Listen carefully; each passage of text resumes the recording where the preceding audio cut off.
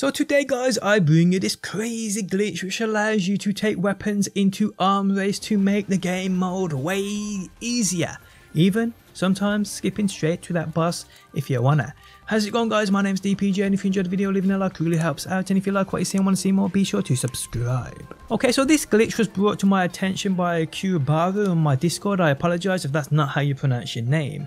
Apparently someone on Facebook posted about this, and although no explanation on how this was done was explained, I figured it out today, and that's what I bring you guys. And that is a method of being able to take certain weapons into the arms race mode.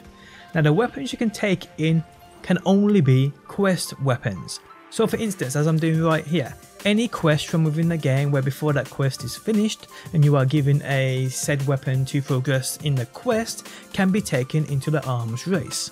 I'm doing this with the 7th sense, but there are many other weapons that can be used for this. And this is how you do it. So progress any quest in which you are rewarded a weapon to progress the quest, and then it's simple.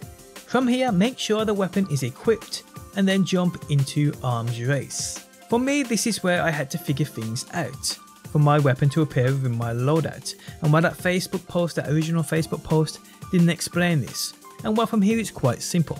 Quit out of the game, then load the game back up. When you load back into arms race, you should have the weapon ready to use. And well, from here you are good guys. This is it, use away. And well, that's the glitch, and I hope it helps you out if you do indeed use it.